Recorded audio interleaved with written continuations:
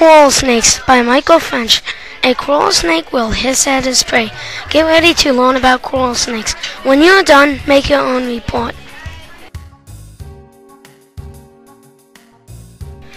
Do you want to learn about coral snakes? Coral snakes are black with red stripes. They are 5 pounds. They are 5 feet long. They have a tail and a head, and they have fangs. The fangs are venomous, so stay away. Did you think that's cool? Okay, leave it there. Have you seen all the stages of a coral snake? Coral snakes lay 1 to 12 eggs. When a coral snake hatches, they are on their own. They will die from old age or something will eat it. The babies are 5 inches long. The babies will make their own life cycle. They will lay their own eggs.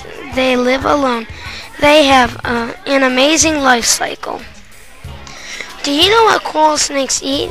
They eat lizards, small birds, mice, and each other. They might eat small snakes too. Wow, that's a lot of food. Do you know where coral snakes live? Coral snakes live in North Central and South America. Those are the 2 places in the world you can find them. The temperature is 70 to 80 degrees. They live in the desert, so it's mostly sand. It's amazing they can live in that temperature. Do you know what a coral snake enemy is?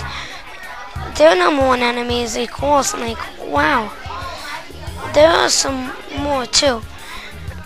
King snakes and birds.